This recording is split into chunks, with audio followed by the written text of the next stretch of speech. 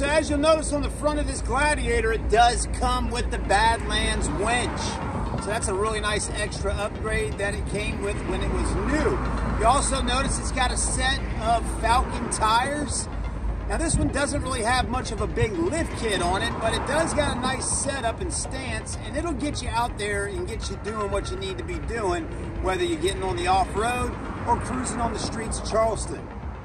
So this one's got some nice upgrades on it as far as lighting. You got these rough country LED lights on both sides to really shine to the left and to the right and down the center when you're going through those trails. Also up top, if you need storage, because maybe the back of the Gladiator in the truck area is not enough for you, well, you got these really nice Pelican cases up top. So you have that. Plus, if you needed more extras, well, let me tell you, you have the roof nest in the back there, which is really accommodating for you, your wife, your husband, whoever. If you're buying it, you got plenty of space to get inside that tent and get a good night's rest. And it's actually really comfortable.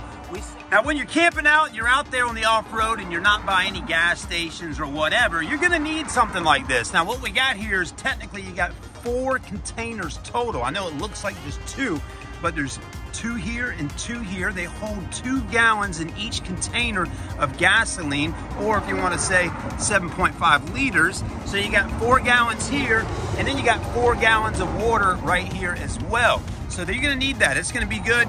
Stock them up before you get out there and go out there and do that camping trip. So, you know, you might not think about it a whole lot. You're like, I got 4-wheel drive, I got the better tires, I got a little bit of a lift. You know, I'm not gonna get stuck out there. I got my winch on the front. Well, let me tell you, let's say you get in one of those spots and you're really trying to get out of that mud or that dirt or whatever the case may be. These are gonna come in handy. I guarantee you, at some point, you're gonna use them for yourself or maybe somebody else, but just slide those right up under those tires if you're in one of those slippery situations, and it's gonna help you get out of that dirt or mud so you can get back on the trail and have some fun.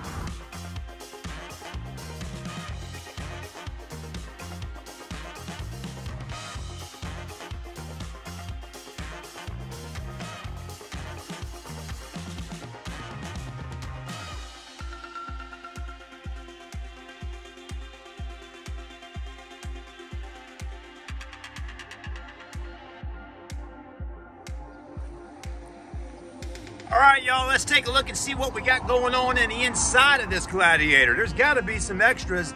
Let's see what we got. All right, everybody, sitting inside the Gladiator. Now, there's not a whole lot of upgrades as far as aftermarket features inside the interior. But that's okay. I mean, it doesn't need a whole lot, right? I mean, this Jeep pretty much is fully equipped and has a ton of nice extras and options on it just the way it is. I mean, one thing is nice is this massive screen right here that's touch screen. You also have leather wrapped up onto the dash with the red stitching that looks nice. Lots of little spots to store things throughout the interior.